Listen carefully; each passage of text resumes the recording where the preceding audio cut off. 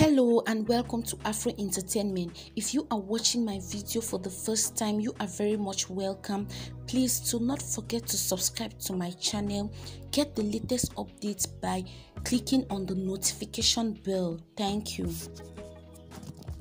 An angry South African youth who is not particularly angry with the happenings in the government said that he would not hesitate to jail President Cyril Ramaphosa permanently without trial if he overcomes the president.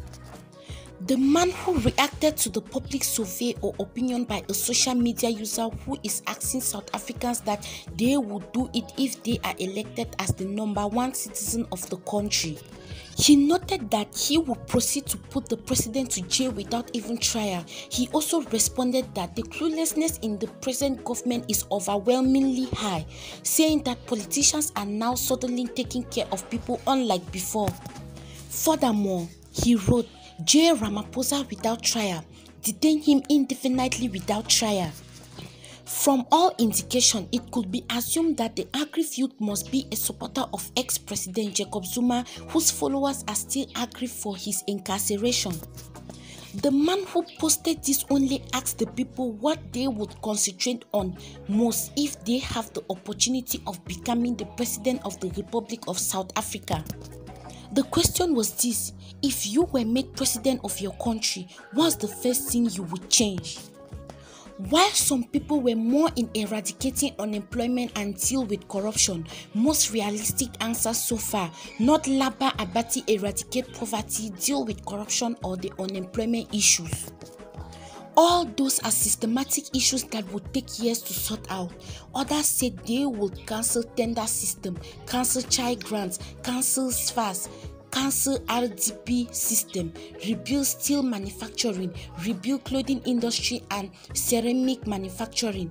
But many of Jacob Zuma's supporters said that they would first jail President Cyril Ramaphosa without trial so that he will feel the pains of Zuma. Another person said that the president will then be held accountable for all the corruption that happened under his administration. It was an interesting session since South Africans say what they will do when they get opportunities to become president. Some couldn't even mention positive things. One simply said he would wire himself some millions first. What about you? If you are given the opportunity to rule as a president of this country, what are you going to change? Your opinions are needed in the comment section. Another news: should the ANC be elected to manage municipalities? President Cyril Ramaphosa has promised that job creation will be a top priority and that his party will eliminate the use of labor brokers in delivering critical local government activities.